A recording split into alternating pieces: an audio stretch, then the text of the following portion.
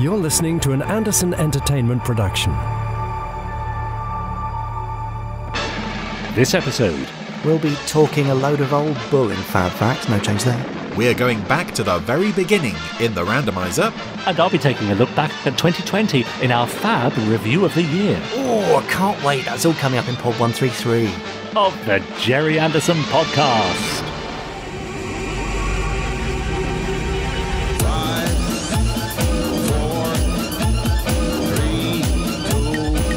This is Christmas Control. Stand by.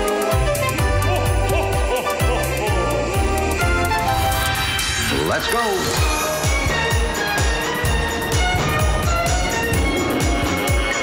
Spectrum is green. The Gerry Anderson Podcast with Jamie Anderson and Richard James.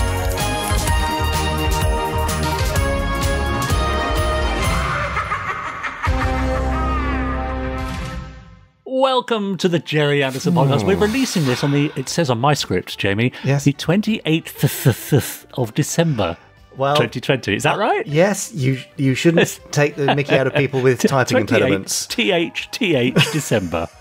28th of December. Yes, Yeah. that's today. I'm afraid I can't come up with an explanation. In fact, I'm so stuffed Yeah, I from know. Christmas, I can can't barely move. think or barely speak, really.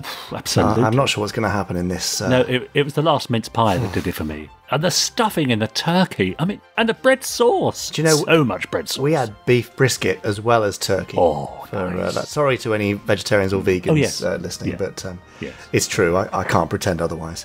Yeah. Anyway, I hope Yes. you had a great Christmas. I must start this off by saying thank you all for your lovely Cheers Gerry Anderson social media posts on Boxing yes. Day. Just lovely. What a great selection. And yeah, we're very touched by the messages there. So Always. thank you Yeah. for every one of those. Yeah. Now, the celebration of everything Gerry Anderson doesn't stop on Boxing Day. In fact, Oh, it sort of come on. restarts on Boxing Day. So, right. what have we got coming up today to celebrate the fab worlds of Gerry Anderson? Well, Jamie Anderson, son of the legendary TV producer, writer, director, Gerry.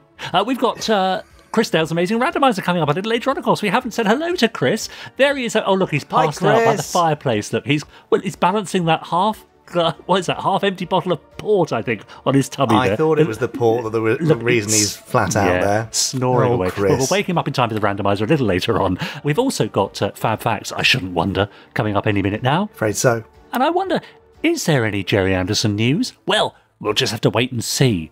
And a little later on, we've got the first part of my look back over 2020 and the podcasts that we've produced this year. Gosh, because there have been, believe it Podcasts. or not, about 51 this year. I know. Now, that's slightly less than we had the year before. Is it? Yes. Because we had, what, 52 the year before? I think but we did, yeah. This yeah. is the 52th, isn't it? Or the It 50, is, it must the be. 52nd of. Or as you would write it, the 52nd dun. Yes, all right, Richard. Thank you very much. You're quite right. Yes. Yeah, and also I should say we'll be sharing some messages from our lovely Podsterons, of course, who've been emailing us at podcast@gerryanderson.co.uk. They've even been hashtagging us on Twitter, Gerry Anderson Podcast, and they've been joining and having fun in our Facebook group, facebook.com/groups/Podsterons, and we'll be having a visit there a little later on too. Can't wait. No, it's exciting, isn't it? Yeah. Now, while we all sort of fester in our post-perandial, post-festive state, Yes. I think that I should give you a very special fab fact. Right. Here we go. Now, time for this week's Fab Facts. Right. Yes. Now, Richard, I know what you're thinking. What? You're thinking, oh, fab facts. Well, And you're thinking, oh, he's going to get his book Fab Facts out, and he's going to flick through it, and I'm going to have to shout fab, and then he's going to read a fab fact, and I have to pretend it's fab. That's what you're thinking, isn't it? yeah. Hmm. Is that not the case? Well, despite the fact that over there, post-Christmas Dale is Yeah. sat, passed out, or I should say laid out, flat, Yes, passed yes. out from too much port. Naughty Chris. Prior to that, he did manage to write a fab fact. A special fab fact related to a recent happening that he thought we should all share for this post-Christmas episode. Oh, so lovely. rather than me flicking through a book of fab facts, I'm going to read out a fab fact authored by our very own Chris Dale. Oh, well, in that case, I love it already. I thought you would. Chris says, Something some of our listeners may have been keeping an eye on lately was the Bray Studios production sale auction at Eubanks in Surrey. It was held on the 30th of November. Mm-hmm. It was a huge collection of Anderson items that were retrieved from Bray Studios after Dad left at the end of the 1980s. Yeah. And it became the property of studio driver Julian Bell. We know Julian was a big fan. He used to buy stuff from the Gerry Anderson store and drop me the occasional email before his sad passing. Yeah. Now, among these items were some of the major hero craft from Terrorhawks, like Battlehawk, which sold for £11,000. Crikey. What's that, $16,000 for our US listeners? Yeah, Gosh. amazing. Many of the main character puppets from Terrorhawks. £2,500 for Mary Faulkner, anyone? Wow. So yeah, it was mostly the 80s Anderson stuff, Terrorhawks, Dick Spanner, Lieutenant, those adverts, with a handful of Supermarionation era items in there, including the head of Captain Ochre himself. Right. Which sold for £19,000. Just the head? Just the head, £19,000. Wow. What's that, $26,000, something like that? Crikey. I'm guessing. I'm doing these on the fly. Yeah, it's very good. Thank you. Known for my math skills. Many of these More than screen just used. spelling. All right, thank you very much. Many of the screen used items that went under the hammer are the kinds of things that were always visible on the shows, but not really visible enough to let viewers spot any jokes or references hidden in the details. Oh, yeah. So now that those items are out there for fans to enjoy, some bidders are getting to discover those gags for the very first time. Uh-huh. Among the Terrorhawks items that went up for sale were 2 diplomas seen on the office wall of Sheriff Bull from Terrorhawks in 4 episodes. Oh, yes. Yeah. Now, unfortunately, or perhaps fortunately, it's impossible to see in the episodes what they say, even on the Blu-rays. However, thanks to Christopher Dale, we can now reveal what those 2 diplomas actually say. And we're going to reveal what Sheriff Bull presumably spent years studying and training and working hard to achieve. Okay. Warning to those of a sensitive nature, but please don't take the first one too seriously. So in chronological order. Go on. Certificate the first. This is to certify that Cyrus Bull has completed the Law Enforcement Officers Academy training course in police brutality and has been awarded his gratuitous violence degree with honours, majoring in advanced knee-to-groin technique. This is signed by P.D. something, it almost looks like Darrow, like Paul Darrow. Right. And dated September the 13th, 1999. Hang on. There's also a little emblem marked GBH there too, so it's not so cute, really. But the other one is a Badwater County diploma awarded to Cyrus Bull to certify that the holder has never seen a Rolls-Royce in Badwater County in over 20 years, dated 12th of June 2020. There's an ongoing gag there for Bull having never seen a Rolls-Royce in Badwater County. Gotcha. That one is signed by what looks like M.G. Harris, District Attorney. Now, that's not the M.G. Harris who wrote the Gemini Force One books. That is a coincidence.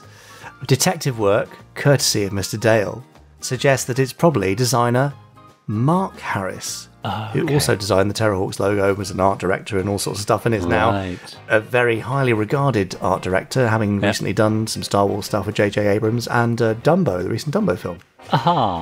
So yes, the not seeing a Rolls-Royce thing is a reference to the episode Gunfight at Oki's Corral, where the Terrorhawks take Hudson to Badwater County, and because he can change colour, Bull's officers were confused as to how many Rolls-Royces there are in that episode. However, since Bull never actually sees Hudson in the episode, you'll be pleased to know that his 20-year stint of having never seen a Rolls-Royce, which he worked so hard for, is something that he still maintains now.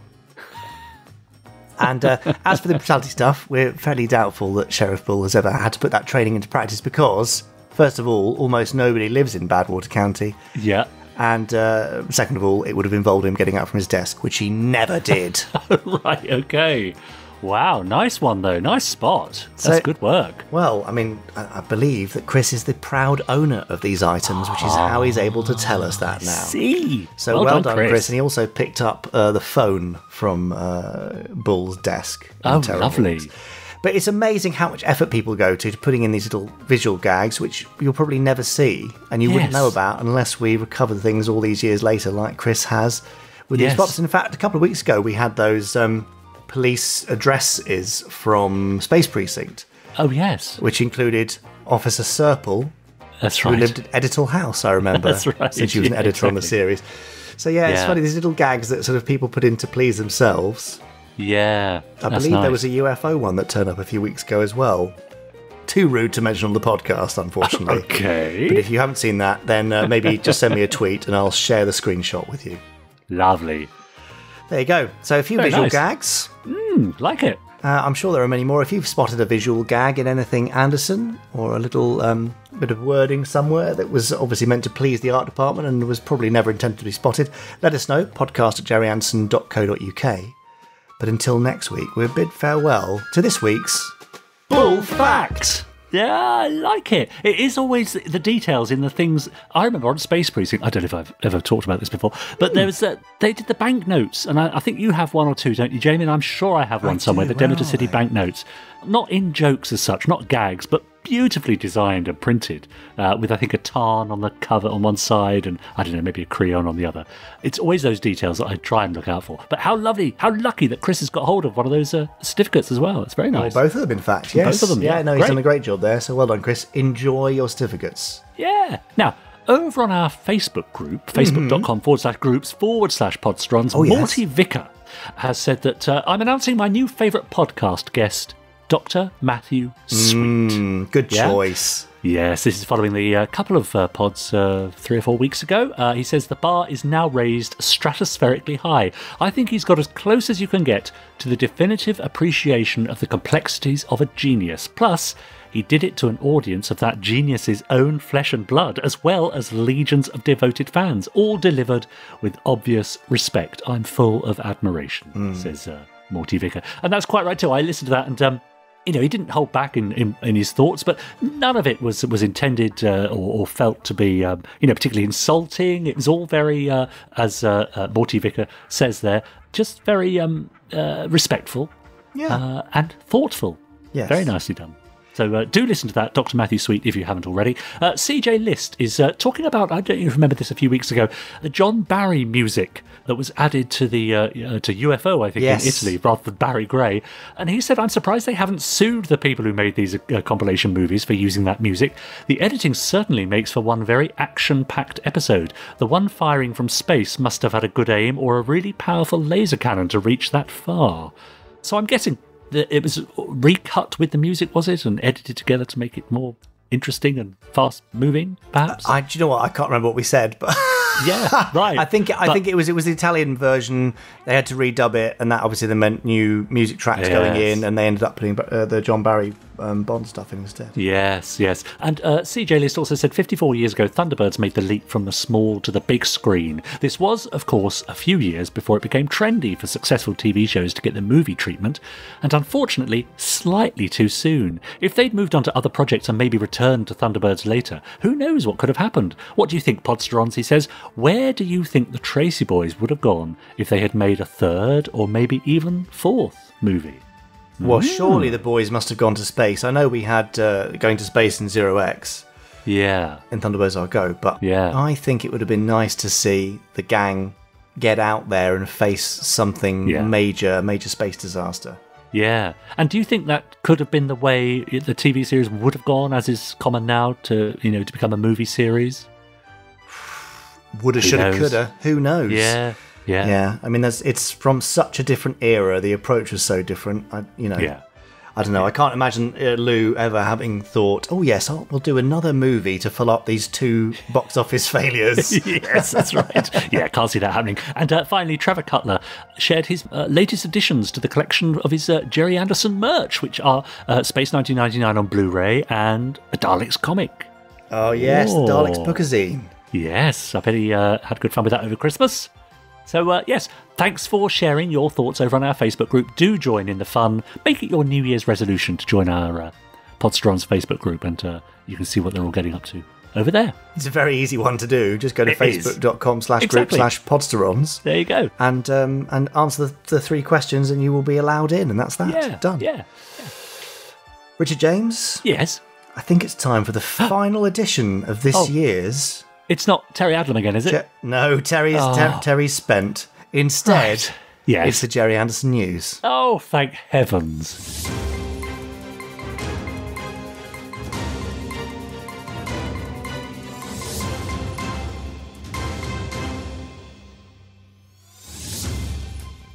It's the final... Yeah. I was waiting for you to say newsy, you see. Oh, yeah. It's the final... What? Yeah. Oh, sorry. Go on. It's the Newsy news.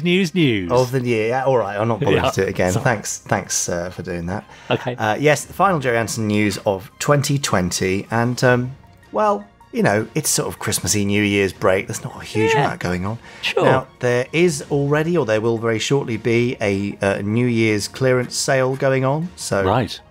if you want to pick up some bargains, go and grab them there. There's so much exciting stuff coming next year. There's some, well, I don't want to. Oh, come on. I don't want to let out too much out the bag, but Just something. Come on. there's just come a bit closer. There's some new cosplay stuff coming. It's there. Yeah, and it hasn't been out before, and I think it's quite cool. And Wow. also, Yeah. there are some books coming, Right? both old and new. I Wow. really shouldn't be telling you this. No, I know. That's right. No one's listening. And some new audio stuff coming. Is there? Yeah. Right. And well, I know. I'll stop. no, I've already said too much, but there's No, loads of wow. new stuff coming Great. next year. It's all very, very exciting. It's kept us very busy at the end of this year. So Yeah. core, Yeah. lots of cool stuff to come. Now, you may have enjoyed last week, or in fact, just a couple of days ago, the first may have enjoyed episode it. of well, because you may not have seen it. I The see. first episode of Series 2 of Century 21 Tech Talks, and by now you will know that they're being Yeah. voiced by the rather marvellous John Culshaw, Yeah. who for Series 2 has resurrected Commander Ed Bishop. Well, now I think he's Colonel Ed Bishop, is he? Or even higher ranked. Anyway, an older, wiser Commander Bishop, Commander Straker, sorry, lead, who's talking from 2020, reviewing all sorts of vehicles from the Century 21 universe and beyond. Great. So more of those every Saturday, I think for the next 10 weeks, something like that. Next wow. 9, 8, 10 weeks, something You around kept him there. busy. Yes, absolutely. Great. And I can tell you that Century 21 Tech Talk Series 3 is already in the can and will follow later in 2021. So you've got Right. lots of cool YouTube stuff to look forward to, many other fun bits and pieces on the way, and Yeah. we're hoping that 2021 will see a bit of a return to normal for commissioning and TV production and that kind of thing, which then hopefully means we'll have some other news for you coming soon. Because, Richard, you haven't said it for a while, but There's always something new happening in the Gerry Anderson universe. I mean, that's not what you used to say. You've changed can't it. remember. Is that It's the been so new long. take for 2021? Yeah. Because you normally say there's brand new Gerry Anderson stuff happening Oh. right now. You're right, yeah. I haven't said that in a while, have I? Actually, before we just finish this segment, I'm just getting my diary here. Just a minute, because I just want to mark... let's get a pen. Oh, there's that. Just Yes, mark the, there's that date we were talking about. 5th of the 5th. Yeah. Yeah, and I think I might... Just after 5 o'clock. 5:05. That's a good time. I'll Yeah. just mark that in, yeah. Yeah, I'm glad you remembered that, because Yeah. it would be a real There we are. shame to forget. That's right. Good. Well, now I'd just like to take this opportunity to wish all of our lovely Podsterons a fantastic new year. Clean slate ahead. Let's Yes. push 2020 aside. It desperately needs to be pushed aside. It really We'll does. forget about all that horrible stuff, and things will start brightening up very, very soon, I'm sure. So, Happy New Year to all of you in advance of, New Year's Eve, New Year's Day coming up. Yeah. And here's to a rather fab 2021. That was the news. End of the year news. Oh, what a perfect fit that was. Beautiful lyrics. Thank you. Yes. No, honestly. I mean, you say, you want to get rid of 2020 and forget all that. I mean, there was some good stuff in 2020, Jamie, and I shall be reflecting upon it in the first part of our special feature coming up very shortly, which is my look back at the first part of the year on the podcast. What we got up to, some of our favourite guests, some of our favourite randomisers, emails, messages, and so on. I've collated them all together for a first look at the first half of the year, and that's coming up quite shortly, I think, to be followed by Very part 2 next shortly. week. Yes, Yeah, can't wait. yeah. I know, but before we get there, just a few more emails. Here's Rob Cassidy, for example. Now, he says, "Hi, Richard and Jamie. This was from a couple of weeks ago. I received all the items I bought at the Eubanks auction today, so I'm now in a position to give you a few more details. Do you want to hear what he's got, Jamie?" I would love to. It seems perfect for this episode. He says, firstly, the gun. As I suspected, it is a hero prop. I managed to get the ancient 9-volt battery out of the grip, and there was a lot of leakage and corrosion on the terminals. I cleaned that off and fitted a new battery, and lo and behold, the lights came on. The trigger has a spring attached to it, but there's no firing light in the barrel. The gun belt has Kathy written on the inside in black pen. That'll be Catherine Chevalier then. That's right. So these were from the Space Police pilot, I believe. The shirt, he says, has loose threads where the shoulder patches were removed. I'm assuming that back before all this stuff was saved from the bin, someone thought they were the only part of the shirt worth saving, since the rest of it is torn and burnt. Next, the siliconide face mask is quite flimsy and showing a little damage, so unlike the helmet, I'm definitely not going to be letting people try this on. It's staying on the display head. There are an additional 3 squares of the same material which have Velcro on them, and I'm assuming that these are to cover up any bare skin showing when between the mask and the undershirt. I'm absolutely thrilled to have these items in my collection, but as I said in my last email, I'm happy to make them available for public display. I only hope that will be in the not too far in the future, says Rob Cassidy. Thank you for those details. Amazing. And he posted us some pictures as well, and I think he's popped some up on the Podsterons Facebook group too, so you can find them there. You'll have to scroll back a few weeks, but they'll be there somewhere. That's very nice. Yeah, it'd be great to see them in person, wouldn't it? And have a look at those. Well, who knows? That might not be too far away. Yeah, fingers crossed. That's right. Hannah got in touch again to say hi, Jamie, Richard and Chris Dale too. Thanks for reading my previous email about my own little project with the Thunderbird vehicles. When I said that I'm doing something different with them, I meant something very different. During my time watching and researching Thunderbirds, I've been guessing that it's not only the Tracy brothers or Lady Penelope or Parker that are seen as the main stars. The Thunderbird craft always seemed to be the real show stealers, Thunderbird 2 especially, almost, she says, as if they're characters themselves. Well, thought Hannah, what if they really were characters? I've been playing about with this thought for a few years in my sketchbook, mainly for myself, and I've started with Thunderbird 1 and I feel happy with it. It's still not quite done yet, but it should be ready to be revealed soon. I'm still working on the others and they're not ready yet. How would you like to see them? She said I could put them on my Instagram page, or I could email them to you, or maybe I should just join the Podsterons instead. Please let me know. Hannah. Well, Hannah, I know that you have since joined the Podsterons Facebook group, and I know that they'd all be delighted to see your pictures there, and I would too. That's a really lovely thought though, isn't it? That aside from the Tracy brothers and Lady Penelope, etc., it is the craft that are the show stealers. And yes, they do feel like characters in their own right, don't they? They absolutely do. Well, they're an essential part. Imagine Thunderbirds without the Thunderbirds. I mean, you're quite right. Doesn't bear thinking about. No, that's true. And finally, Chris Yost, again from a few weeks ago, says, I just wanted to say thank you again for sending me Richard's sweater. It arrived today and I'll be getting it wrapped for my wife very soon. Thank you once again. All the best as always, Chris Yost. Well, I hope she enjoyed her sweater, Chris. And if she didn't like it, then you can't blame us. No. Well, you can blame me, I suppose. That's true, yes. In sort of roundabout way. Yeah. Deal. Anyway, do get in touch with us in the new year, podcast@gerryanderson.co.uk. I'd really love to hear your favourite parts of the podcast over the past 12 months, because I'll be letting you know what mine were shortly. Don't forget, of course, you can email us, or rather subscribe to us on whichever channel, your platform you're listening to us on, just to make sure that you get updates every time a new episode lands, and you can leave us a review and a rating and share us with your friends so they get to hear us too. Perfect. I like that you used lands rather than drops. I mean, yes. I suppose we really should use sort of sci-fi and aviation terms. True. That's right. It's a wonder that it's taken me so long to think of that, really. I know, only 130 odd. I'll look at my aviation glossary and see if we can find out some other cool terms we could use. We like it. Okay. Yeah, nice. Okay. Well, thank you for all that, and thank you for getting in touch with us, Podsterons. We really appreciate hearing from you. Now, Richard, you've been working very hard on something, so do you want to tell us all about it? Yeah, well, it's that time of year for looking back, isn't it? So, and as you said earlier, it hasn't been a great year, but we have had some wonderful moments in our podcast. So I thought I'd take a look back over the first 6 months and share my favourite parts of the podcast with our listeners. Oh, let's hear it.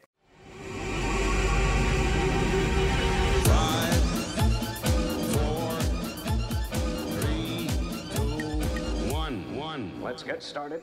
As we approach the end of this rather strange year, I thought I'd take a look back to see what we got up to here on the podcast throughout 2020. Did lockdown and the threat of virus stop us getting great guests and features and releasing new material? Not on your Nelly. January saw an interesting edition of Fab Facts. I know, who knew? Talking about the existence of a lost Gerry Anderson show. The Secret Service, Richard, as you know, heralded the end of the Supermarionation era. Yeah, it did. Which is rather sad. Yeah.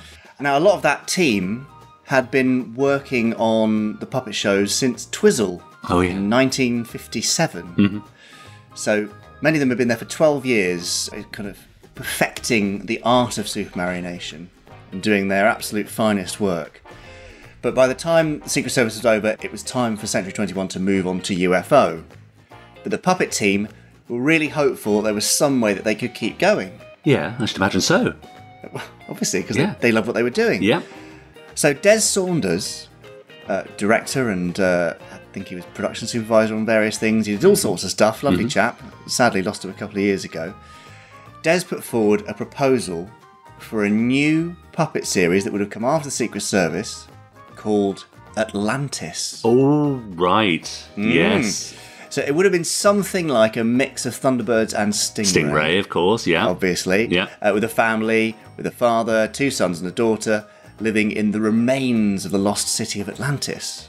Oh. They were supposed to have some special powers like telepathy and teleportation and the power to control the sea. Oh, this is fantastic. Yeah, exactly. Yeah. So they would have saved people in distress, which is the Thunderbirds thing. Yeah. Stop bad guys, obviously a bit Thunderbirds and a bit Stingray. Yeah. From various naughty bits and pieces they were up to. Yeah. And Des even commissioned Terry Curtis, who was one of the sculptors. Yes. To make one of the characters. Oh, really?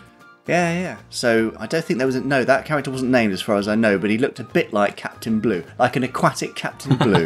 Right. Yeah. Nice. And they were going to be in the Captain Scarlet proportions, so they were keeping that human set proportions. But unfortunately, Dad and Sylvia had kind of moved on by that point. They were like, no, it's it's live action time. Yes. So, sorry. Never nice seen. idea. So Gerry Anderson's Atlantis never made it past that early concept stage, although that puppet does still exist and occasionally appears at conventions. Also this month, we welcomed sci-fi author Robert J. Sawyer to the podcast, where he gave us his thoughts on the worlds of Space Precinct and Space 1999, in particular, the thorny issue of the casting.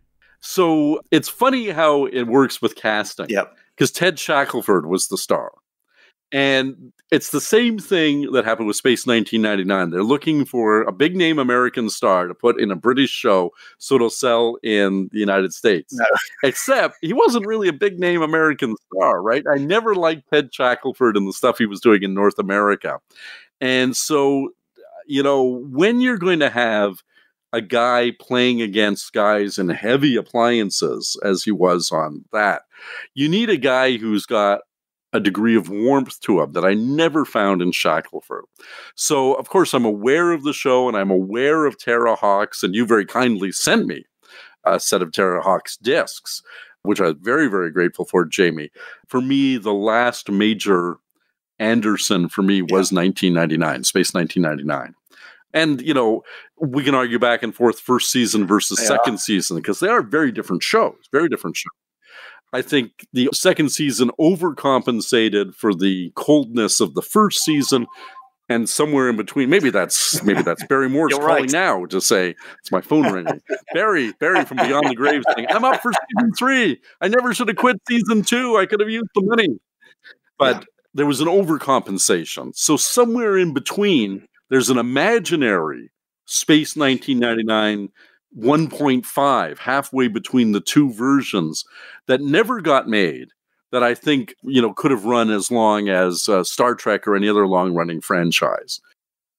In February, we said goodbye to 2 Anderson alumni, Nicholas Parsons and Alan Patillo, and Pod 86 gave us the opportunity to pay tribute to them both. Well, I'm very sad to say that at the end of that round, it's time to say goodbye to our good friend, His Holiness the Space Pope. And as we lash one of his legs to the wheel and the other to this 10-ton weight, I just want to say that it's been a pleasure to have you with us. I hope you've enjoyed your time here too, sir. Wonderful. I didn't understand it, but it was wonderful. There we are, the master at work. Yes, absolutely. Now, if you want to hear more of that, then you can pick up Terrorhawks Series 2 on CD and download from the Gerry Anderson store from Big Finish. Highly recommend them, obviously. But yes, it's really nice hearing it and just remembering what fun he was and how he took it all in his stride, despite the fact that he was dealing with bizarre characters. Yeah. You know, a very strange situation. And being directed by you. I was going to say, and playing opposite one bloke doing all the male voices, which is what you were doing on the day. Yeah, that's right. Actually, the greatest compliment I heard paid to him was on the radio the other day, I think on the day he died, just commenting that he was what you might consider an all-rounder. I mean, he really had such a varied career. Many of us know him as a quiz show host. Many of us would know him from Doctor Who, of course, and from early movies as well. You know, he really did have a go at everything and excelled at everything he did, which is quite extraordinary. Yeah, a very bright and driven chap was Nicholas. Absolutely, yeah. So, now, do you have some Alan Patillo messages as well? I do, Richard, so... while we're going on with these tributes? Absolutely. So, over on Facebook, Caroline Smith posted, his Thunderbirds teleplays were always full of great characterisation and sophistication. Trapped in the Sky, Brink of Disaster, Perils of Penelope, Security Hazard, Atlantic Inferno, another Anderson legend departs. Thank you for the happy memories, sir. Chris Gibbings says much the same, R.I.P. He came up with the most original episodes of UFO, The Square Triangle, which had a great idea and surprising ending. And finally, Alex Kay said, as a kid, as much as I loved and respected Gerry Anderson, I knew I could never grow up to be him. To become a solid TV writer-director like Alan Patillo seemed far more feasible, and I was very happy with that. Now he's gone. There are people currently working in pop culture who could learn a lot from Mr. Patillo, tell a great story, and tell it well. That's it. R.I.P. Alan. That's great, isn't it? Nice. Yeah. I think that's a perfectly well summed up and nice tribute. Exactly, yeah. One of the staples of the podcast is the ever-popular Randomiser, presented by the Randomiser General himself, Chris Dale. Come hell or high water, he brings us a different episode of a different Anderson show every week, even when, as in Pod 87, he's recovering from a cold.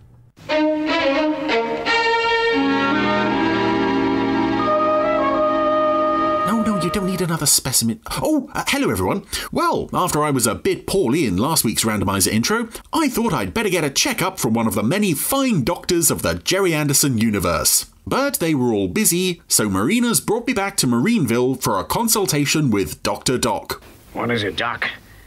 Exhaustion, maybe? Oh, I'm baffled, Commander. The tests don't tell us anything. Well, I wouldn't have thought there'd be anything to find. I mean, it was only a cold. I'm afraid it's not that easy, Commander. There's no doubt he's dying. You what? Oh, no. He can't be. I've done all I can, Atlanta. You mean you've done nothing and you're all out of ideas? What do you mean I'm dying? I'd say he'll be gone in 4 hours. Marina is agreeing. The doctor must be right. Oh, there must be a first time for everything, but I'm sure this isn't it. In other words, you don't know the cause. At the moment, no. Well, we're going to have this case wrapped up in no time at all, aren't we? I'm sorry. There's nothing I can do. Well, there is one thing. I'm afraid the task is beyond me. Or any Earth doctor. Well, pressing the button on the randomizer for me? I'm sure even Dr. Venus could manage that. I'll do all I can, but time is short. No, thank you. So, Doc, what are you hoping for from today's episode? Some kind of trance. Form of paralysis. Well, any episode with you in is guaranteed to cause such things, but... That is the answer. Indeed.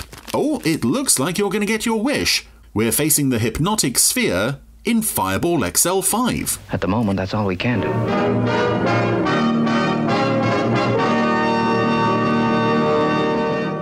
February also brought us newsy news of 2 new novels from the pen of Gregory Norris. Gerry Anderson News is here. Yes? Go on. What on. now? Say it. Okay. Newsy news. Thank you very much. Now, Richard, I saw you reading ahead in the script. Yes. And going, T-Dat? What's T-Dat? Yeah. What's going on? Well, it stands for the day after tomorrow. Of course it does. Which, of course, is Wednesday. Yeah. From the day of release. Oh, yes. Anyway, yes, the day after tomorrow, a lesser-known Gerry Anderson pilot, originally shown in the 1970s and showed again a few years ago on BBC 4 as part of Brian Cox's special night that he had. Right. If you may remember, it's got Nick Tate and Brian Blessed and Joanna Dunham and Martin Lev and Kate Levy in it. Oh, yeah. Bit of Ed Bishop voiceover. Great.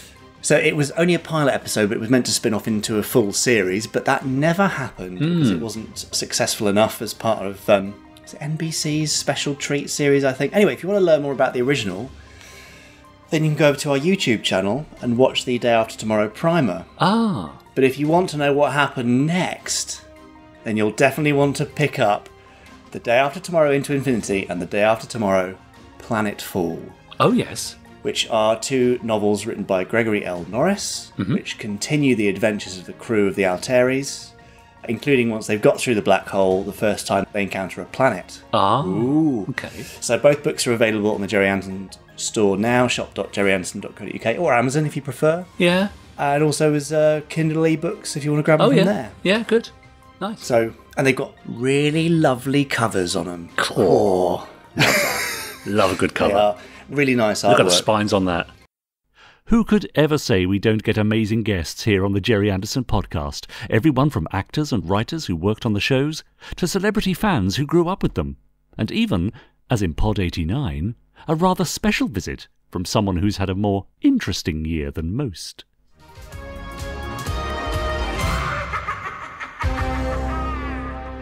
My name's Boris Johnson. You're listening to the Gerry Anderson podcast, presented by Richard James and Jamie Anderson. No ifs, no buts. Listen to this. It's oven ready. And, let's get this podcast done. Not really. It was Space Precinct actor Will Barton who went on to give us his thoughts on working on Gerry Anderson's last live-action TV series. It's not all plain sailing here on the podcast, though. In Pod 91 from March, we even got a complaint. Oh, and a message from one of the many listeners who just seemed to have stumbled across us. Now, Jamie, I'm afraid to say we've had a complaint.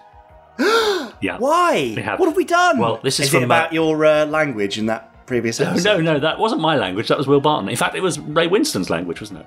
And in the previous one with the Fab Factor with Robert that Vaughan was, and that Mary was my Dawn language. Porter. Yes, that's true. Now, But it's not that. Perkins, got in touch at podcast@gerryanderson.co.uk, as many people have been, to say this. I wish to register, he says, a complaint. Uh-oh. I was doing my citizen's duty, as ever, looking out for Mr. threats wherever I go, and spotted some suspicious activity whilst at the petrol station. I followed Destiny Angel's advice in Pod 88 and shouted, "Charge it to Spectrum," as I drove off without paying. My case comes up at Sheffield Magistrates Court next week, and I'd like to call Big Finish Productions in my defence. From Mark Perkins.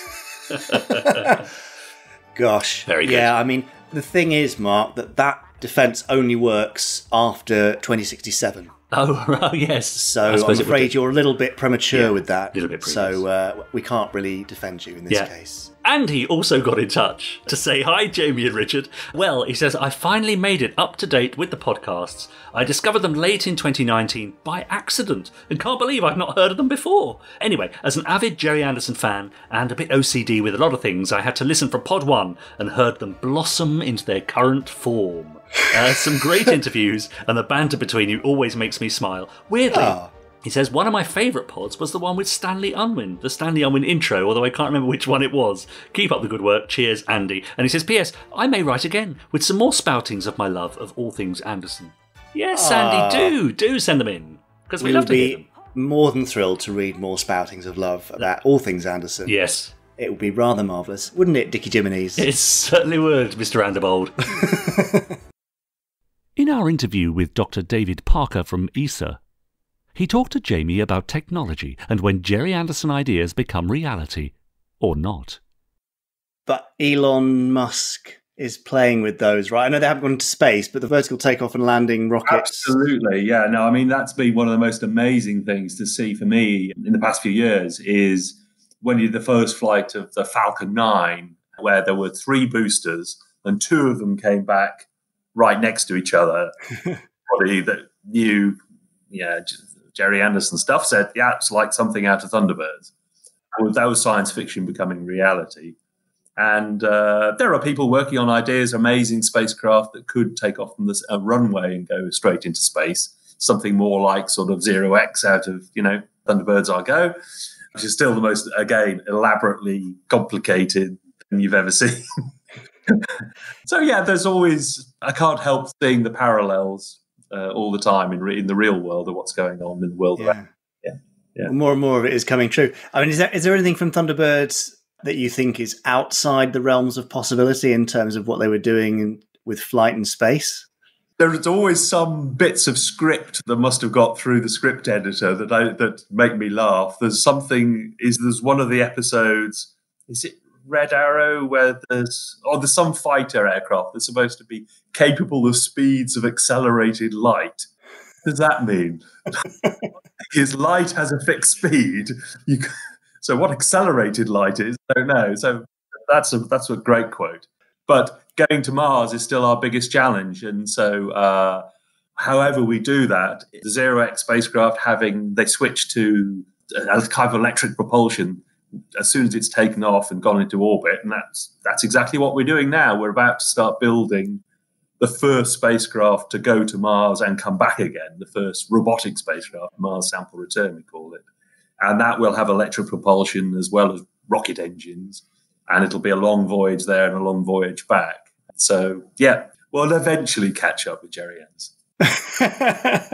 Maybe by 2065, if we're lucky. Wouldn't that be nice? Hopefully no rock snakes on Mars, though. And finally, in March, how can we forget the bit of Gerry Anderson news that really was out of this world? Well, you may have heard the news, but don't worry, we have sent Spacehawk into space. You've done what now? Spacehawk, which is the Terrahawk's orbiting station and the kind of first line of defence against attacks from Zelda and her androids on Mars. Well, I've got a Bandai toy of Spacehawk. Well, I did have. And we worked with Raptor Aerospace to launch Spacehawk on a rocket into space. Really? Yeah, the flight took place at the end of February. The launch was successful. You should be able to see videos of said launch and photos on our YouTube channel and the Gerry Anderson website. Great. And I'm pleased to report that Spacehawk went briefly into orbit before returning safely via parachute, and it's now back on Earth after a successful test flight. Have you got it back, or is it on its way? So, no, it's with Raptor currently, and what we're probably going to do is auction it for charity. Nice. We'll probably split it between the Young People's Puppet Theatre and Alzheimer's Society, something like that. Yeah. So keep an eye out for that. It was a great little fun thing to do. Ben Jarvis, who's the boss at Raptor, actually reached out to me over Christmas in response to one of my Boxing Day posts about Dad's anniversary of passing. And it all sprung from that. Bizarre. I mean, literally on Boxing Day, I think, I was messaging back and forth with Ben. He was like, we're doing a rocket launch. Have you got anything you want to send up? I was like, well, it's 2020. How about Spacehawk? Oh, I love Terrahawks. Great. It's crazy how these things happen, isn't that's brilliant. In Pod 97 in April, Lavender Castle voice artist David Holt summed up the magic of Gerry Anderson.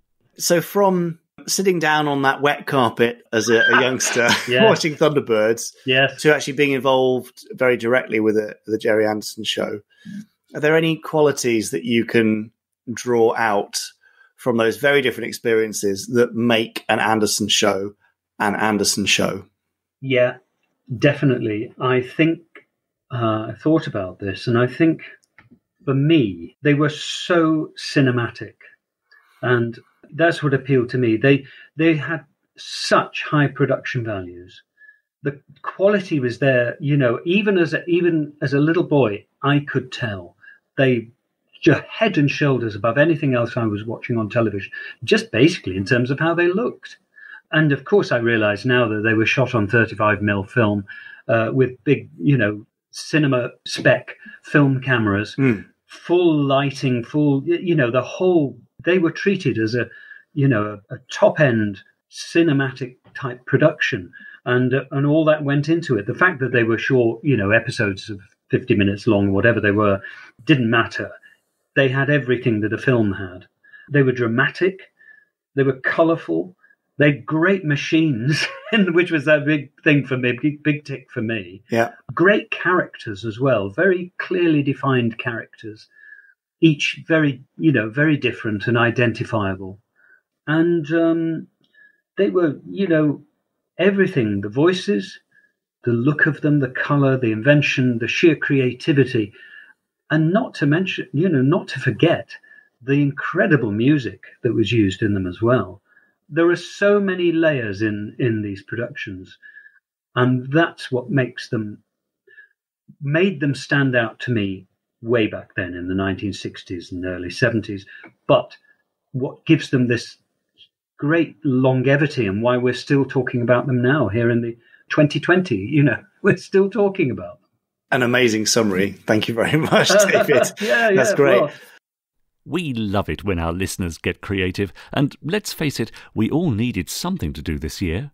So Pod 99 gave them the chance to do just that, and maybe even win a prize.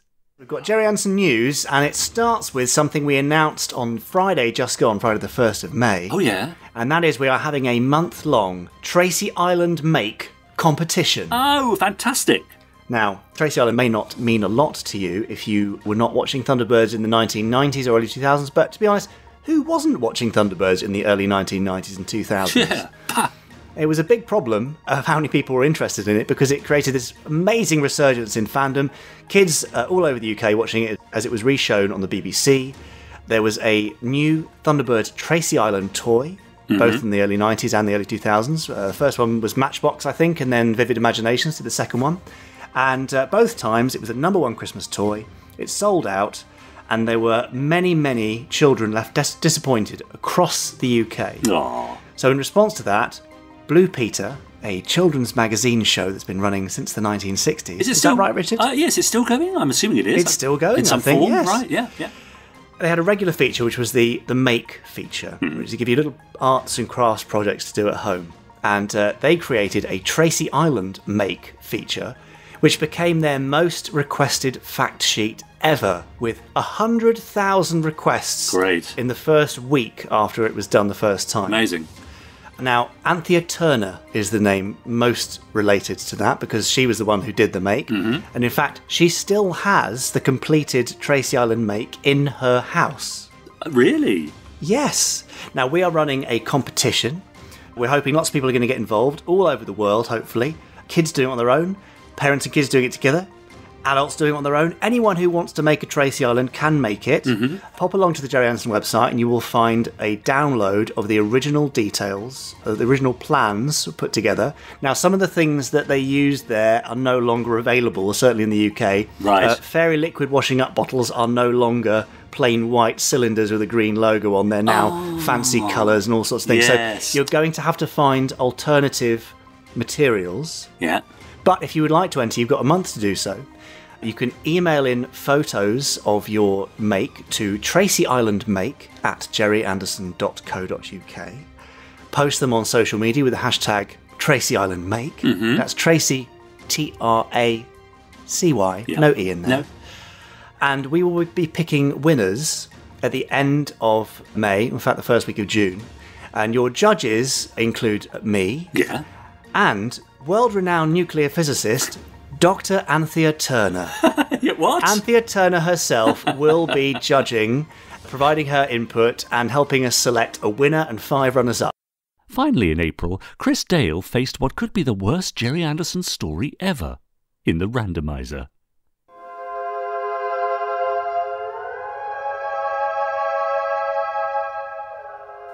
25 minutes of episode. Or no oxygen. Hallucination. A slow and peaceful drift through dream to real eternity. Because it's just nothing. The ultimate negative. Poison. Pain. Yet more pain. This body of peace perhaps for some future archaeologist to fit into an historical puzzle. Chris Dale from planet Earth, first and last commander of the Randomiser. On the other hand, it is only 25 minutes long, and surely watching it and living would be preferable to throwing myself out into space without an air pack like this. Although admittedly there's not much difference between death and watching this episode. Well, it's here. The big one. The worst one. The single worst Gerry Anderson episode of all time, in my opinion at least, is here, and it's now. Brace yourselves for the Protectors with It could be practically anywhere on the island. I am so sorry. Well, I can positively say that our little friend no longer has the fallen body in his stomach. You know what that means? I don't understand. This is the moment it's all been building to. Arkansas farmer told me once about a cow who swallowed a fly, and the fly fell asleep in the cow's stomach, and when the fly woke up, the cow was gone. Dog poo. You mean... The episode has been... The microfilm could be practically anywhere on the island. Leading up to the big revelation of dog poo. You know, when that's the climax to your episode, I can't, what can I say? Well, that was It Could Be Practically Anywhere on the Island, and that was as awful as I remembered it. Two things really stand out from that one. No, actually three. One, the fact that it ended.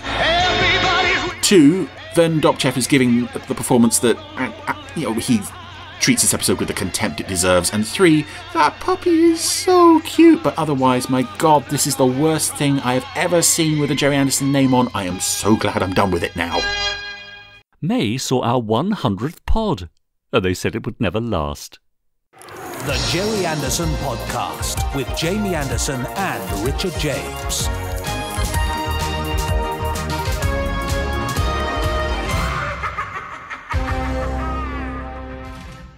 Jamie! Richard James. Oh, Jamie Anderson! It's so the exciting. Gerry Anderson Podcast. Yeah! Pod 100. 100! We made it! Can we stop now? We probably should, yeah. Anyway, that's all from us, listeners. Thanks for listening in. Goodbye. 100 pods. I mean, I think we've got to be all quite proud of ourselves, really, haven't we? The listeners, those of us on the team that make the thing, Chris, Laura, Tim in the store, big shout out to Tim. Yes, Chris, AC, and Ross, who does the audiograms to make sure that those of you who are listening on YouTube can actually listen on YouTube every week. That's right. Gosh, there we So are. thanks, everyone. We've done it. We can relax now. It's all downhill from now on.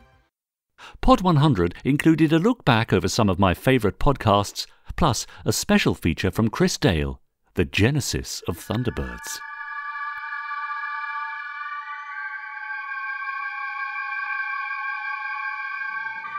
At 7 p.m. on September 30th, 1965, viewers of ATV Midlands were the very first to see the latest Supermarionation production from AP Films, the television studio based in Slough that had already enjoyed huge success with Supercar, Fireball XL5 and Stingray. This new series was to be the biggest and most expensive production the company had mounted so far. Yet the idea for the series itself was born out of tragedy, following a mine disaster that had caught the attention of the world almost 2 years earlier. First of all, the idea of Thunderbirds was triggered by the German mine disaster. A lot of miners were trapped underground. I remember listening on my car radio and hearing that their oxygen was running out and a big drill was being brought in by train, and there were news flashes. In this last rescue operation, the most crucial moment came a few minutes after 5 a.m., long before anybody expected. On October 24th, 1963, a lake directly over an iron mine in Germany collapsed, and at least 40 men lost their lives as water flooded into the galleries. Miraculously, more than twice that number were able to escape to the surface within just a few hours. A small pocket of 20 survivors, however, had fled to a disused section of the mine. With no way in or out, and their numbers now reduced to 11, teams on the surface hatched a desperate rescue plan. Because of the danger of burying the men alive, it had been planned to sink the shaft outside the chamber and dig a way through to the men. As it was, the escape shaft emerged in the northeast corner of the men's cavern, and the much-feared fall of rock and earth did not take place. Waiting in their cavern, listening to the drill, the miners suddenly warned the rescuers that the sound of the drill was getting heavy, and now they reported a slight fall of stones. This was the first indication the rescuers had that their shaft might penetrate the chamber itself. Long-time listeners might well have caught on to the fact that I was in Space Precinct, even though I don't like to talk about it. Well, Pod 102 saw the announcement of something rather special for Precinct fans. Go on, Richard. Newsy, news, news, news. Very dramatic reading. Wasn't it? Speaking of dramatic readings, Richard. Yes. I think there's been some rather exciting developments in the worlds of Gerry Anderson. In fact, shortly before recording this podcast, we announced the fact that there are some brand new Gerry Anderson audio productions coming very soon, thanks to a co-production deal between Anderson Entertainment and Big Finish Productions. Brilliant. Marvellous. Big breath there. Yeah. Now, you're responsible for one of these, so we'll get to that in a moment, and you can tell us all about it. Yeah. But at the beginning of June, you will see the release of 4 brand new audiobooks. Terrorhawks Expect the Unexpected by Jack Curtis. Into Infinity, that's the first Day After Tomorrow book. Well, I should say Day After Tomorrow, the first Into Infinity book by Gregory L. Norris, read by Robbie Stevens. Gemini Force 1, Black Horizon, read by Jacob Dudman. Yeah. And Space Precinct Demeter City, adapted and read by Richard James. Now, who's he? What is this Space Precinct? What is this Demeter City? And who is Richard James? Well, I don't know if you know this, Jamie, because I like to keep it quiet, but I was in. No, well, of course. So it's been 25 years since we filmed Space Precinct. I know, it's incredible, isn't it? Half a lifetime ago in Pinewood Studios in the early to mid 90s. But did you know, Jamie, that there was a pilot script that was written but never filmed for the series? Well, I do know that because obviously I've been producing on this series, but other people may not. So tell us about that. Well, the script was called Demeter City, and it was an introduction to the series. It told us the story of how Lieutenant Brogan and his family and Officer Haldane made their way to the planet Altor to become cops in Demeter City.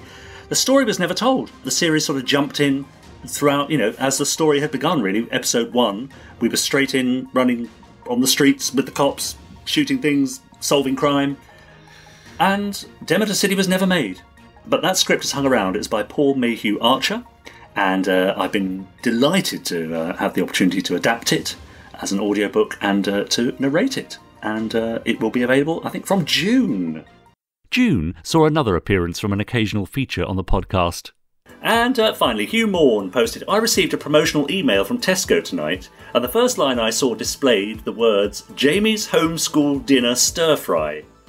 I was disappointed that it turned out to be Jamie Oliver instead of a certain other Jamie, but who thinks our own Jamie Anderson should host his own home cooking series with Anderson references galore, which, Jamie, got me thinking. Oh no, is this your surprise? Ready for a quick fire 5? Right, ready for these? Not really, but go on. 5 options between Anderson-inspired dishes. Captain Blue Cheese or Lieutenant Greens? I'm going to be good and say Lieutenant Greens. Oh, well done. Captain Black Pudding or Tin-Tinned Tomatoes? Captain Black Pudding. Trace Seafood Platter or Yorkshire Pudding?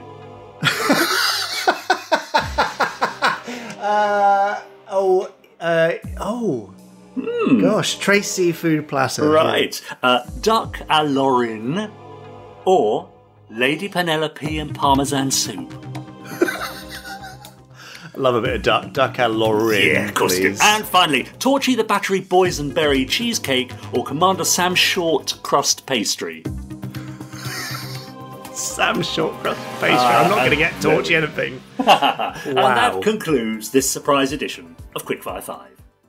And finally for now, June also saw a 3-part interview with model maker David Tremont, where he told us how he wanted to inspire others to just make stuff. And we couldn't agree more. It is a very serious concern that the ability to make stuff and understand it is being lost. Handmade is disappearing from our psyche. People just think everything can be printed and done on a computer and they don't even need to think about it.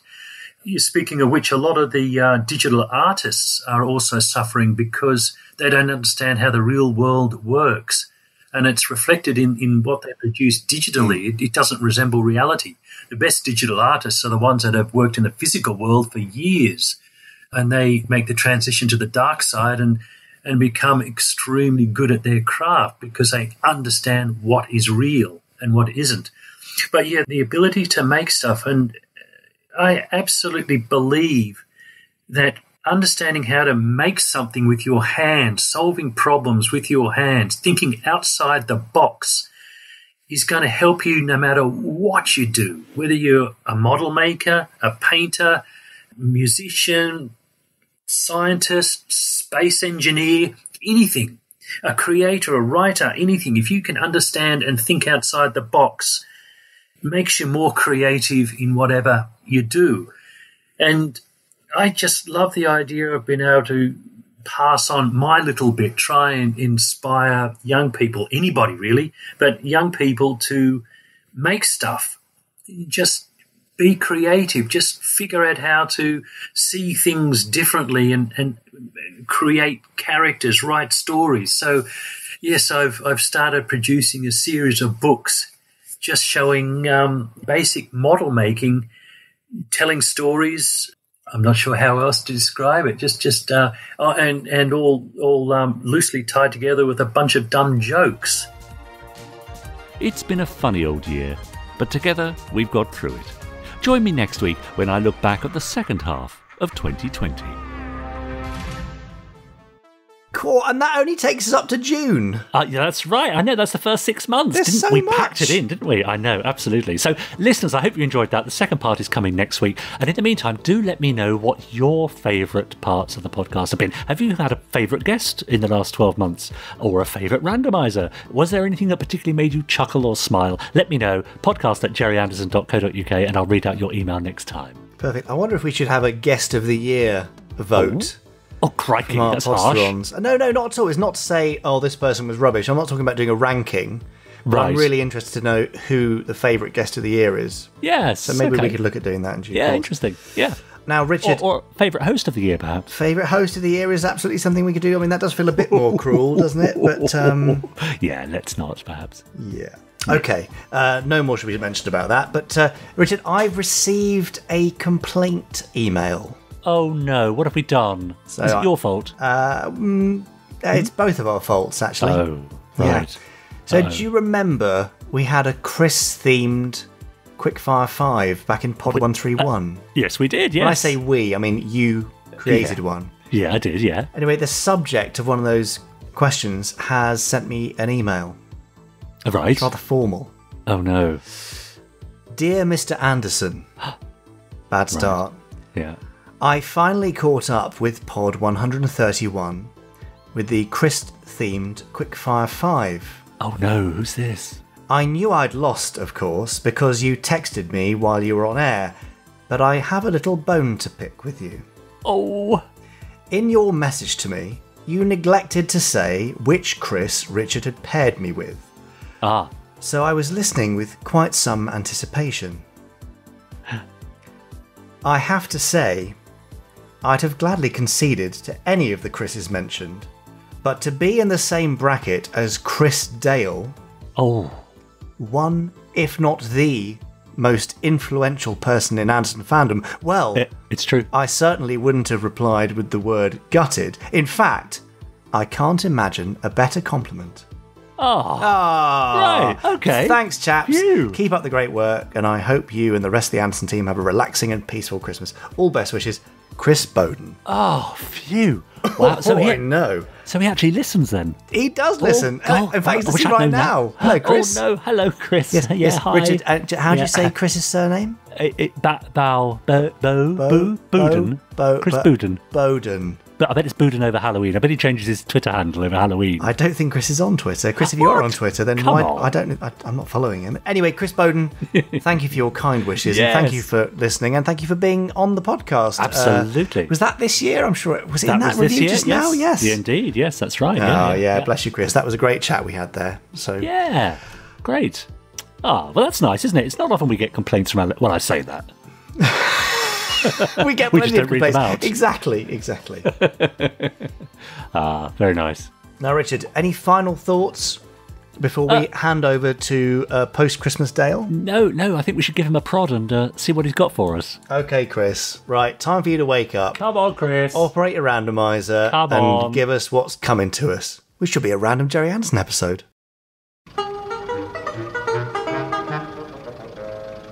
So anyway, I want you to know that I haven't just rushed to the very first Anderson character I thought of to help me with this week's intro, thereby cutting down on my workload over the festive season. Oh dear me, no. I have meticulously studied dozens of possible candidates, and I've come to the conclusion that you are far and away the best man to select the final randomizer of 2020. Yes, sir. That's what I am, if you say so. Yes, well, did you have a nice Christmas, Clooney? I mean, did you do anything interesting? I've been thinking. Well, it's never too late to start, I suppose. But anyway, what do you say to pressing the old randomizer button today, huh? Well, I just don't know what to say. Well, you could say yes, I suppose. Otherwise, we're never going to get started here. Yes, sir. Well, go on then, choose an episode. You mean put my head in? Well, no, not inside, just on the button. Yeah, that's it. Yes, it's a tricky thing, but I think you've got the hang of it. Us mountain boys was always noted for our intelligence. Yes. And here's the printout. Let's see. Oh. What does it say? I can't believe this. Clooney, you've only gone and pulled up the oldest thing in the randomizer. Would you believe it? Yes, the very first and indeed only surviving episode of Twizzle. Very interesting. Well, let's find out. Yes, we're ending 2020 by heading all the way back to 1957 for Twizzle and Futso. Yes, sir. Well, what a surprise. We are closing out 2020 on the randomizer with the earliest episode I have available because it's Twizzle. It's the only surviving episode of Twizzle, Twizzle and Futso. Have you heard of a Twizzle toy? Yes. You haven't? I have. Well, that's because there's only one of them. I do like that, actually. I love this lovely intro narration and this pull into the toy shop window. Toy shop? There is something almost magical about this, despite how undeniably primitive it is. But I also love when she says, well, that's because there's only one of them, because we only have one Twizzle. This is it. The gollywog was quite new. Here he is on the shelf with his friend. Know all the things that Twizzle... The bear and the new arrival, a gollywog. Funny-looking toy you are. I've never seen anything like you before. What are you? I'm Twizzle, and I do. Oh, what? I love that they don't say, who are you? It's just, what are you? My God, what are you? I don't know what you mean. I've never seen anyone Twizzle before. Oh. You can tell he hasn't been here long. There's lots of twizzling goes on round these parts. I wonder if this is also the same gollywog who was in Torchy. Anyway, Twizzle is doing his thing. Extending his arms and legs, as he does. Oh, my goodness. And I would have to assume that's quite ambitious for such a crude puppet to do. My goodness, you are clever. Well... I don't know. I'm made that. If I want to reach anything, I just twizzle my arms and legs until I'm as tall as a lamppost. You must be very expensive to buy. I cost 2 and 6pence. And so expensive that I think I'll have to stay in the toy shop forever. For I don't know any boy or girl who could afford to buy me. Yeah, but this toy shop only has about a dozen things in it. So. We love having you here. That's very kind of you, Mr. Bear. Poor old mouldy Mr. Bear. Mr. Bear, oh no. Never. We won't go there. The toy shop is my home. Is that it? Oh no. Oh my goodness. The next day, a little girl. We're looking up a little girl's bottom. She looked at the train. Oh dear. And then she looked right through the window. And straight through your soul. Yeah, she's quite sinister, this one. I think because she's not got a blinking mechanism, her eyes look very big. Carrot and a green... And rather unsettling. A little green castle. Ooh. Ooh. I'm going to buy him right away. I'm kind of torn on how to approach talking about this because I don't want to miss anything. This is my one chance to talk about Twizzle. Wait, all up there. I've saved up 2 shillings, so I hope he doesn't cost any more than that. I'm afraid he costs 2 and 6pence. But it's also interesting to look at this compared to Torchy, which was only a year or so later. And I know I say, oh, Torchy, look at Torchy, this is so primitive, blah, blah, blah, blah, blah. But you can see, looking at Torchy, makes such a noise. How much this show must have evolved over the course of its run. Because, Torchy, as crude and ugly as it often looks, has, like, more than one camera angle per scene. For he certainly didn't want to belong to such a... Oh, poor old Twizzle is trembling. Hi, Twizzle. You can hide in here if you like. Oh, thank you so much. That's it, he's going to hide in the Jack in the Box so the naughty little girl doesn't buy him. While I come in. It's rather like Toy Story with all the toys being alive, except they're being alive right in front of the humans who just don't actually notice them. Are you sure you haven't got 2 and 6? He's really such a lovely toy that it... Oh, good gracious me, where has he got to? Needless to say, the strings are just so visible as to be completely obscuring the puppets' faces at times. I'm going to leave this shop until I can take him with me. But this little girl is suitably horrible. Sitting on my toes. Ouch. Oh, do be careful. Very reminiscent of the children from Torchy. My nose is tickling. I'm sure I'm going to sneeze. The shopkeeper will find you if you do. Why would a toy be able to sneeze? Count to 5. 1, 2, 3, 4. Oh. What was that noise? It's coming from the Jack in the Box. Now he's a very nice toy. Why don't you have him instead, eh? Why don't you just leave me alone? He's got a rush. Why can't you blink? Have a look at him for yourself. He's awful. What a dreadful face. Yeah. I wouldn't have him if he was... And the Jack in the Box isn't much better either. I want that Twizzle toy. So you'd better hurry up and find him for me. Why don't you come back to my... Strange that the human puppets actually seem to be smaller than the gollywog and the teddy bear. Very well. Like, it looks like if he had a mind to it, the gollywog could reach over and snap the little girl's neck. By then, I'll cry and scream and stamp Yes, I know all that. Oh. But I promise I'll have him ready for you. Well, that's that then. Dear, this is most worrying. My jaw doesn't move at all. It wasn't until very late that night, when the shop was closed, that Twizzle dared to come out. Dear, he's really scared of that little girl. Oh my goodness, that's quite sinister the way he looms out of the Jack in the Box. Oh dear. And the gollywog just looks at him with that hideous open jaw and sort of rictus grin, lolling his head around. I think I could twizzle now if I tried. Oh. We'll have to find a better hiding place tomorrow. The shopkeeper's sure to look in here sooner or later. I can't think of anywhere else for Twizzle to hide. You'll have to burn down the shop. You can do, Twizzle. You'll have to run away. Oh, poor Twizzle. But I don't want to run away. This is my home. Yeah, he spends all day sitting on a shelf doing nothing. It's beautiful. And it's much better to run away on your own than to belong to a naughty child. She'll pull off your arms and legs in no time at all. Oh my goodness. How awful. Yeah. I can see I will have to run away. Well, sucks to be you guys. I'm off. The door is locked. The window's open. You can jump into the street.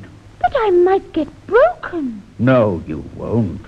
I'll throw you. To me, and I'll tell you what to do. Now, get some matches. Climb up onto the window ledge. I like this teddy bear, actually. He looks quite old and mouldy, but the voice is a nice fit. Oh my goodness, a new angle. Twizzle making his way up onto some other toys, toy boxes, and what looks like a safe. Up to the wide open window that the toy shop owner has left for anyone to break in and steal his, well, not much really. The pavement's an awfully long way down. Of course it isn't. It's going to be very difficult. Just twizzle your arms and legs and you'll be able to reach the ground. Just do that thing you've been able to do your whole life that you're now apparently forgetting about.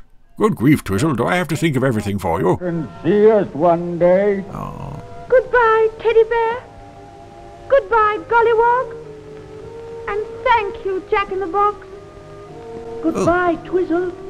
We won't forget you. And Twizzle jumped into the street and hurried off as fast as his twizzly legs would carry him. Oh, that click is quite disturbing. Bye-bye. Goodbye. Again, he is definitely taller than the normal human characters. He walked all that night, and he walked all the next day. Oh, these backgrounds are so... they're clearly just hand-drawn little cartoon-like almost backgrounds, but they are quite charming, and there's something about knowing that there's just a puppeteer with this puppet draped, sort of dangling over the top of this backdrop that's rather endearing. I'm so tired. Soon it grew dark again, and the wind began to blow. The seasons changed and the weather grew worse, but Twizzle kept on walking. Blowing me off my feet.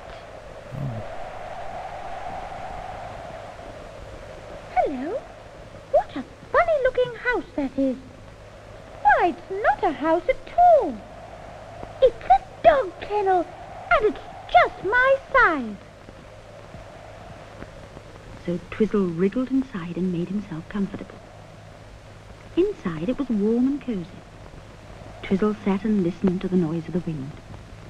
And despite the Twizzle puppets looking somehow even cruder than the Torchy puppets, I do find myself drawn more into this world. This is slightly more... Sounds like a very fierce animal. Slightly more a comforting world than the world of Torchy. I mean, maybe in the remaining 51 episodes it leapt off the deep end much the same way Torchy did, but...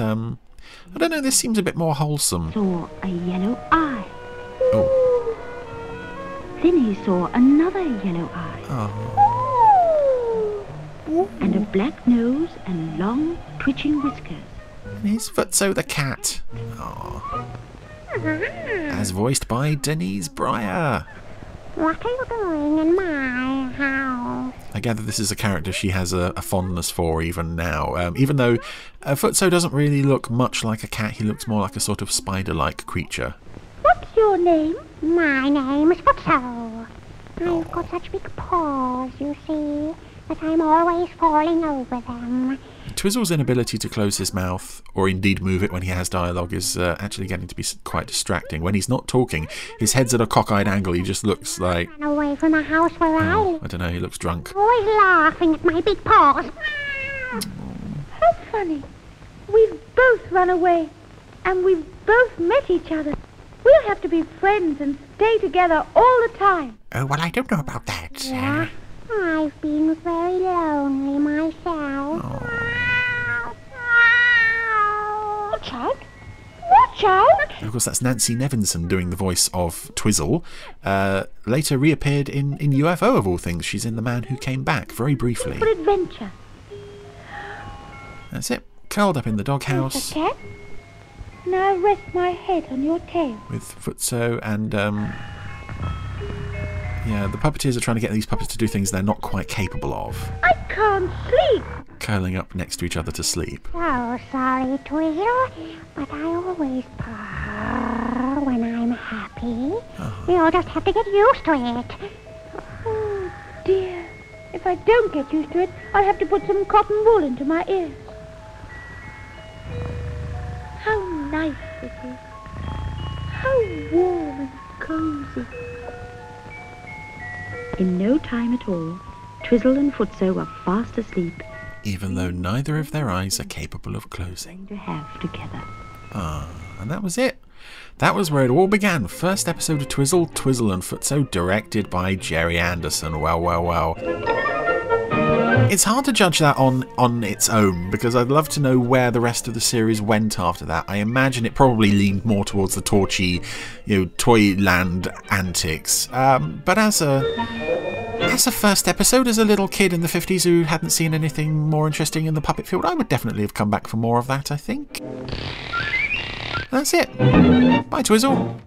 Oh. Yeah. That's way back when, isn't it? Yeah, well, 1957, something like that. Right. And Denise Breyer there making her first appearance in the Anderson universe as Futso the cat. That's astonishing. Do you remember when we had a cup of tea and a slice of cake with her at Paddington Station?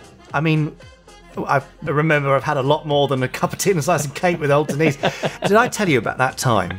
Yeah. When we finished recording Terrorhawk Series 2 for Big Finish, and we all went out for dinner afterwards. Yeah. Actually, we didn't finish. It was the end of the first day of recording. Yeah.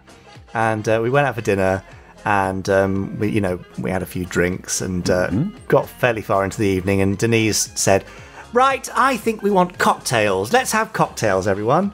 And it was a nice evening, so we all got involved. Yeah. And Denise was busy ordering espresso martinis. Oh, I love believe. espresso martini. Lovely. Several rounds of those. Right. Eventually, everybody went home. Yeah. Recording the next day, never a good idea to have a party night the night before a day of recording. Anyway, I got into the studio.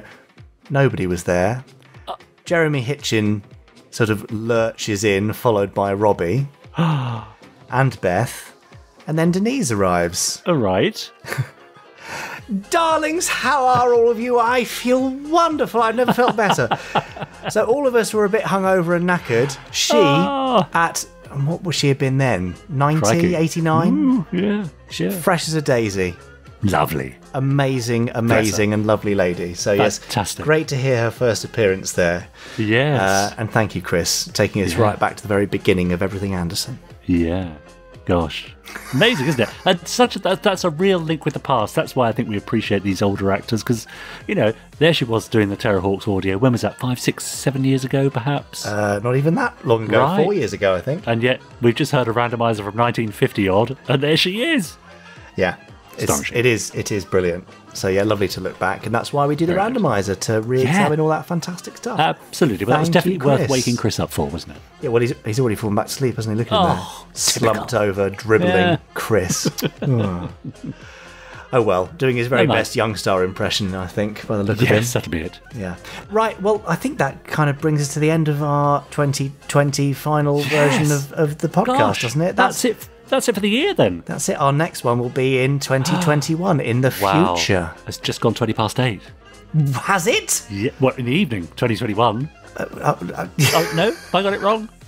I got totally confused there. I actually thought it was 8:20 p.m. when we were recording. It's not. No, thank you everybody for listening to us for a whole other year. Yes. Who would have believed it? I know. And very soon we'll be into 2021, and things will be improving, and we'll be leaving COVID and all that behind as a distant memory. We will, definitely. So thank you all. Have a fantastic new year, and we'll see you on the other side. See you then. Happy New Year. Happy New Year. Bye. Bye.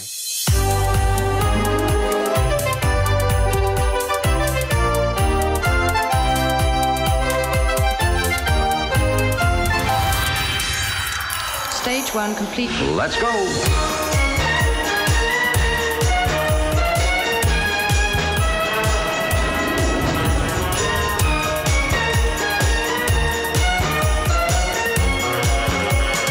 Spectrum is green.